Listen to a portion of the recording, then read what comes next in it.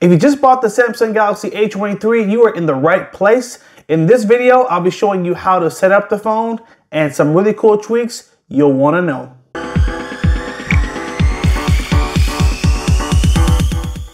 Welcome back to another video. I'm your tech guy, Wayne. In the video today, I'll be walking you through how to set up your Samsung Galaxy A23. We'll be going over some basic things like how to connect to Wi-Fi, how to transfer all your data from your old phone to your new phone, and also some other really cool tweaks you'll want to make in setting up your phone. So make sure you watch the entire video so you don't miss any of the important tweaks I'm going to share in this video. And also, want to share one quick note. This phone did not come with a wall charger in the box, which is frustrating, but I have two charger recommendations. The first one is going to be this Anker Nano charger right here. Super awesome charger. It supports fast charging and it works with the cable that came in the box.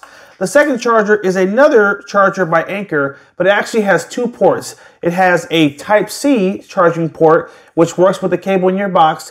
It also has a full-size USB, which you can use to charge your other devices. So I'll make sure to leave a link below in the description of where you can purchase these. And without further ado, let's jump into the video. Let's go ahead and get started. The first thing I'm going to go over is how to connect to Wi-Fi. So when you get home, you want to connect to your home network. What you'll need to do is swipe down from the top of the screen, and in the upper left corner you'll find your Wi-Fi icon. First, make sure it's lit up in blue. If it's gray like this, it means your Wi-Fi is turned off. If it's blue, it means that it's on. Simply just tapping turns it off. Tapping again is what turns it on. We're going to hold down on that button for 1 second. That's going to take us to our Wi-Fi menu, and from here you're going to look for your Wi-Fi network, and once you find it, you're going to tap on it. Mine is the Meatloaf 2.4. It's an inside joke in case you've seen the movie Wedding Crashers. Hit the like button if you've seen the movie Wedding Crashers. We're going to enter our password, and then we'll be linked up with our network.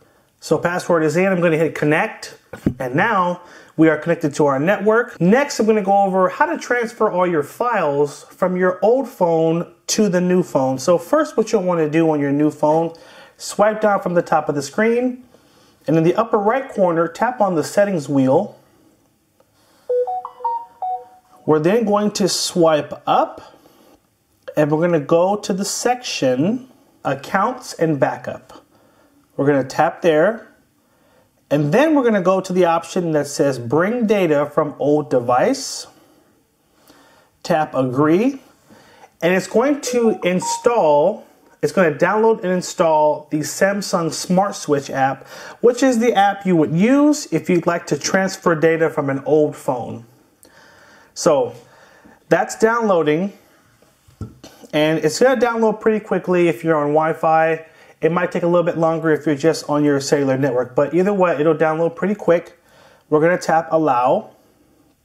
Allow again, basically giving it permission to access your files. And then on your old phone, what you'll need to do, and just to show you, we're going to go home. On your old phone, look for the Play Store icon. Tap on Play Store.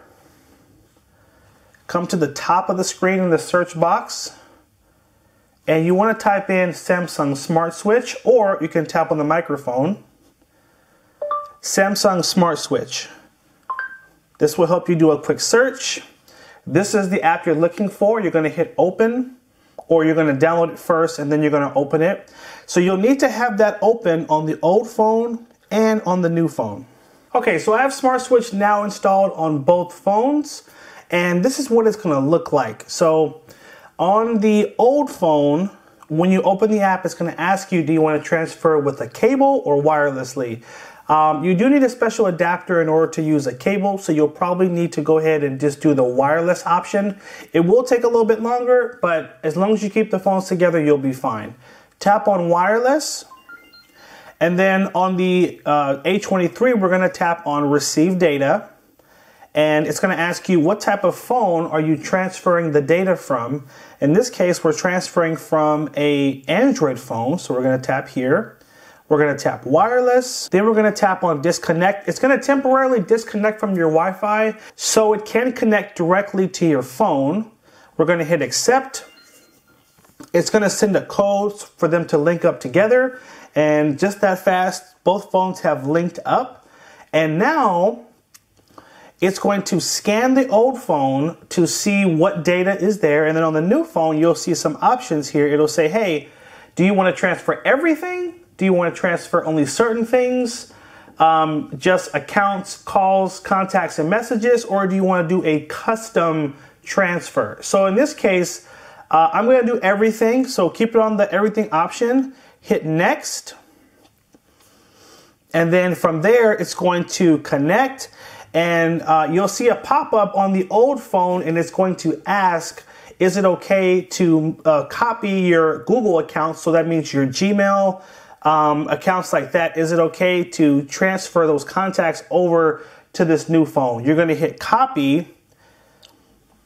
So it'll copy those accounts over, and then it'll start transferring everything else that's on the phone.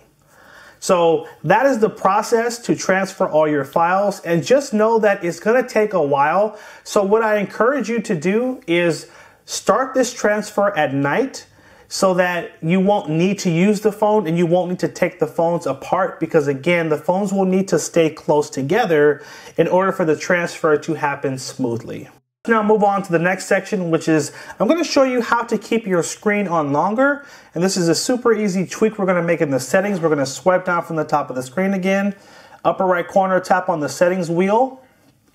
And make sure you go to the display section. Swipe up and go to screen timeout. And we want to change this from 30 seconds to at least 2 minutes. Now this way your screen will stay on without you having to touch it every 30 seconds. Super helpful tweak, and it just improves your experience with the phone.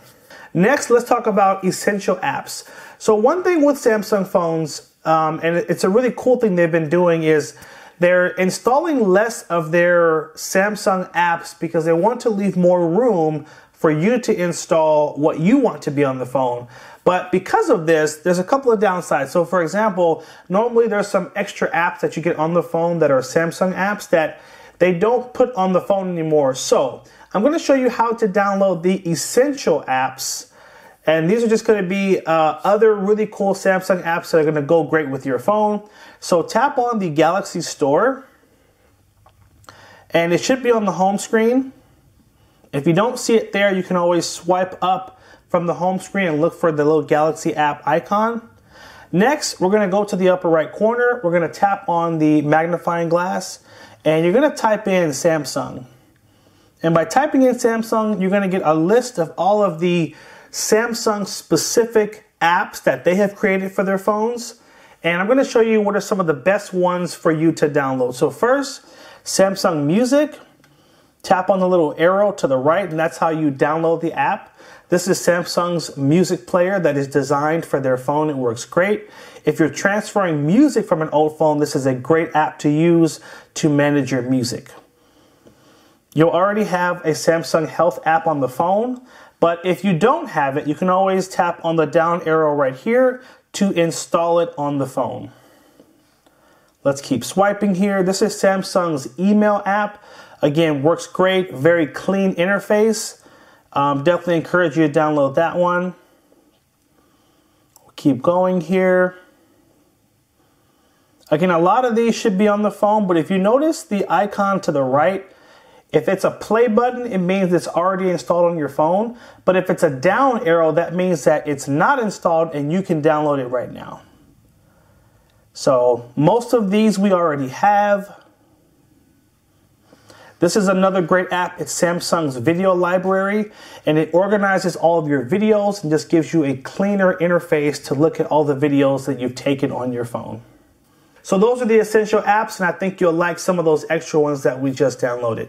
Next, I want to show you how to change your wallpaper, which is the home screen picture. So if you find a blank spot on your home screen and just tap the screen, but keep your finger on the screen.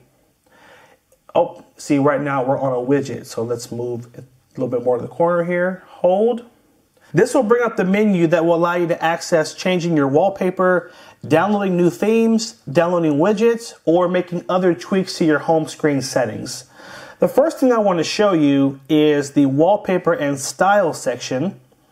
Now, every phone comes with stock wallpapers. So if I tap on Browse My Wallpapers, it'll show you these are some of the featured and stock wallpapers that come with the phone.